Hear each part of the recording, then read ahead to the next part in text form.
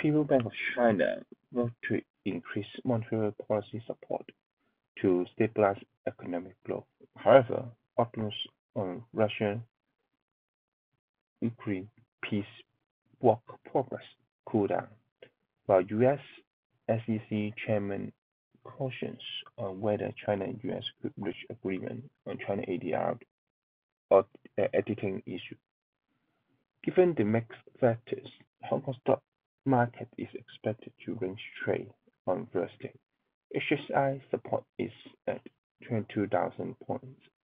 Hong Kong Stock Connect net outflow accumulated to 2.1 billion Hong Kong dollars, of which most net sale was on China Mobile, while CNOOC received most net buy. Hong Kong Stock Connect will stop trading from today to next Monday.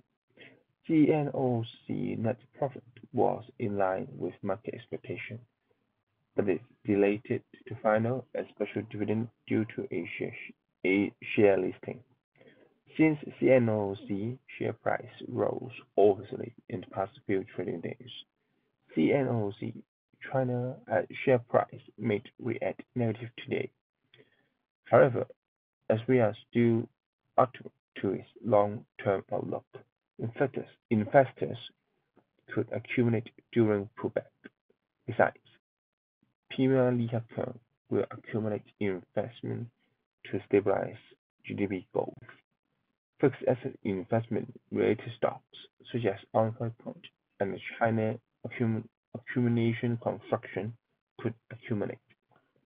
For this topic, Sun Yizhou is the world's leading manufacturer of solar photovoltaic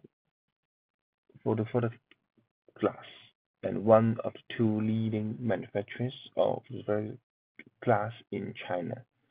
Shenyi established new business at the beginning of the year, which would diversify into polysilicon manufacturing, solving the problem of polysilicon supply bottleneck, which will positive to Shenyi's cost control.